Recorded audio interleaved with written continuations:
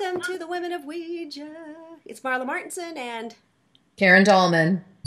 so today we're going to chat about silly rules that people come up with to use the Ouija board, or maybe rules that they take very seriously because they've read them on the internet, and maybe they're afraid and they think if they don't do the rules exactly the way they're laid out that something bad could happen. And we also want to talk about some things that you can use. You know, we use some crystals and different talismans and things with it. So Karen, our expert Ouijaologist, is going to talk about some of the talismans and things that you can use with the Ouija, and then some of the rules. Yeah, I think whatever you believe is what's going to happen. But what you believe is what you receive. So if you believe that you need to have talismans, my guides call them baubles and beads, but yet they say if that helps strengthen your work with this energy, then yes, oh my goodness, use the resources at our hands. So, one of the things I like to do is I'll sage, and I often will sage when I go into a space. If I move into a new house, I will sage the corners of the doorway. I'll sage myself if I feel like there's some negative residue around me. I will sage sometimes before a session. I mean, it's what you believe. Again, this is not going to save me, but it's going to augment me. It's going to help me feel better in my space because the ultimate goal is to be empowered. Yes. I also love to use this crystal here I have. It's a mixture between amethyst and citrine. It's called ametrine. And it was given to me at a store where I did a talk on the Ouija board. And she said it was calling to me, so she gave it to me. And now it's my channeling stone. I use it whenever I work with the energies I channel, whether it's through my mouth or through the board. This has really helped me. And so it's, it's a talisman, but again, it helps strengthen my energy field, and it works for me. Often, when I do a session, you'll find me lighting a candle. And so I love my little Buddha here. That's awesome. I have these all over the house, and I will light it. And it's just to remind me, too, of my own light within and to work with the light energies. And so there's various things. I love to wear my necklace, which this one has the crystal on it, my Ouija, and then my little shaman helper. And I'll wear them all together. It's just, again, to add, again, to augment. These things have no special powers, although they have energy. Everything has energy. It's really me. I get to choose if this energy is going to affect me, and I choose for it to help me. And so if it helps me feel stronger in my communications and in my being a clear channel for this work, I'm going to use them. But what about you, Marla? I know you use certain things as well. I put things all around the board, and I even have my board sitting over on a table now. I have it out because I used to keep it. Because I heard one of the rules is after the board, put it away. Don't let it sit out like it wouldn't be displayed like that. You have to hide it in a closet or put it away. And I would always put it away. But I thought, why not put it out? But I put my little angel bell on it. I put a couple crystals on it, and then I have like my little Saint Charbel, who's a Lebanese saint. He's a Catholic saint from Lebanon, and he's very well known in Mexico because a lot of Lebanese went to Mexico City and brought Saint Charbel along with them from Lebanon. And he's a healer, and I connect well with him. So I have him there. I also love to use selenite. It's very angelic. Oh, yes, beautiful. I love selenite. I talk to angels on the board, so I love my selenite. It's very angelic. But I'll put some crystals around, and then I'll sage and I'll spray. I have some Palo Santo spray that I'll spray on myself, and I use this Mellow Mix oil, which has some lavender in it, and I'll just put it on. It just makes the smell of it makes me know like that some spiritual work is being done now. It's just whenever I have put this on, it's kind of like, ooh, the smell of it. It's like, okay, this, And you bring up a good point, because you put that smell in you or your sage, and it takes you into a whole nother environment, doesn't it? It makes the space sacred. And the whole idea of why you might have a ritual around this or use these talismans or baubles and beads or augmentation devices is so you get yourself into a sacred space. Because if you can enter that sacred space, as anybody that does journeying, hypnosis, trance channeling, any of this work, they're going to move themselves into a sacred space, and all these things help remind us of that and empower us to do so, and then to step out of it. And I love that you brought up the whole fact that you got to put your Ouija board away. I have now 18 boards, and they're all on display display on my walls. I'll share a picture with everybody soon in the future. But I have a huge wall of Ouija wall, and so you can put them away. I do put my board away that I use all the time. That's just my own thing. I don't really want it collecting dust, and I really just like it being separate from the rest of the boards. But the rest of the boards, they're all out in the open. They're on my coffee table. They're part of my display. They're on my wall.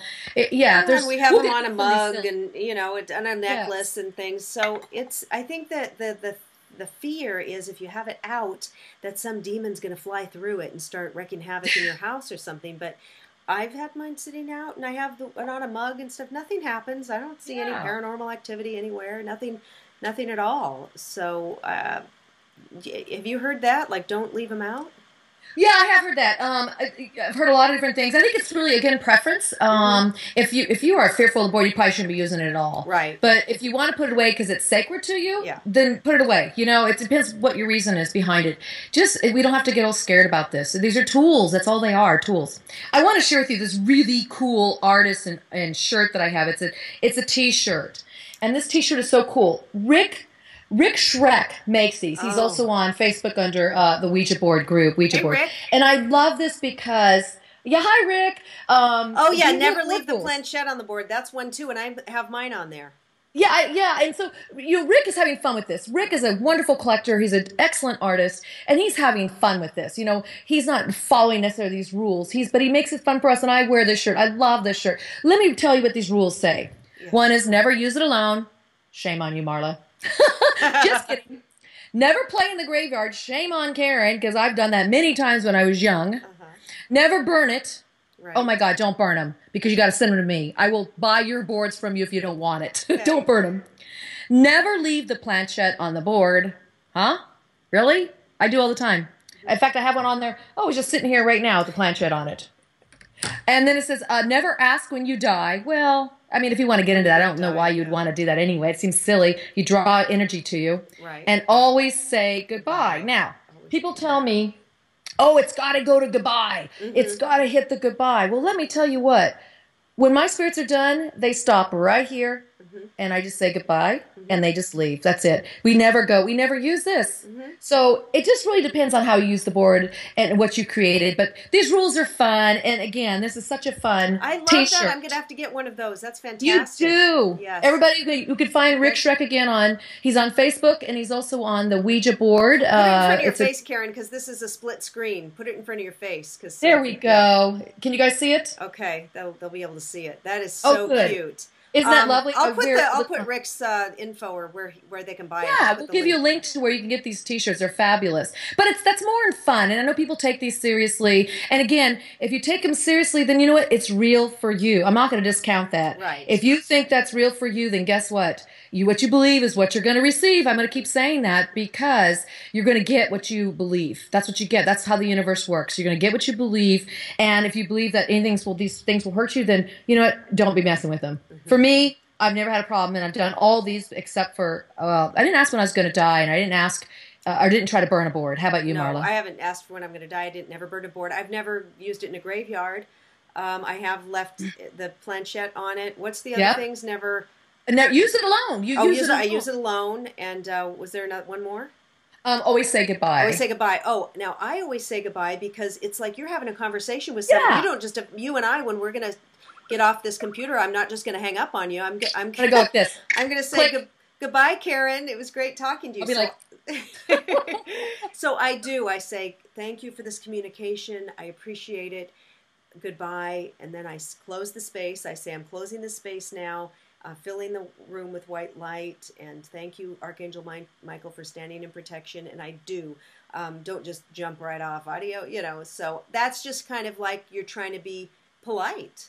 Yeah, you're being respectful. And I think Marla brings up a great point. Not only do you open it with these rituals or ceremonies you create, you want to close that sacred space. Anybody, again, doing any kind of work that's journeying into the other dimensions and other realms, shamans, again, healers, they're going to always close that space down too. Yes. You do chakra work, you're going to close your chakras back down. Yes. And that's just a good practice to get into. So yes, you could say goodbye. Mine just doesn't move to the goodbye. Does yours move to the goodbye? No, it moves at the bottom. It doesn't move to the goodbye. But sometimes I'll say good night. I'm going to go now. I'm tired. Good night. And it'll say to me good night or have a good night. Yeah. XOXO. mirth, or goodbye. Sometimes goodbye. Sometimes they do, but sometimes it just goes to the bottom where there's nothing. You've gotten in a good habit, as I have too, to make sure we close the session. And goodbye is a way to close it. So yeah, I always say thank them. Thank you for your time today. Thank you for this communication. Thank you for your messages. They're not just, I feel they're taking their time. They are. And they're very patient, by the way. They're very patient with us. And they do want to say goodbye. So you could say goodbye. But just know that your planchette may not move to the goodbye, or it may spell out goodbye, or my energy, it just leaves. It just lifts and leaves. Yep. Yeah, it just lifts and leaves. And sometimes my mirth, I want to ask, there's been times I've been on the board, and then it's in the evening usually because, I'm working all day. And then sometimes I'm tired, and she's like, and I'll ask a question. She says, not now, Marla, go get some rest. And she says, go to bed. You need to rest. I'll tell you tomorrow. She says that. Very nice. So they have our best interest at heart, for sure. That's how you know you've got a good spirit you're talking to. They care about you just on that level as well. Yeah. Well, I hope you learned something today from this. And then tell us what you do when you do your session. Share it below. Let us know. Thanks, and don't forget to get your T-shirts. Get your T-shirts.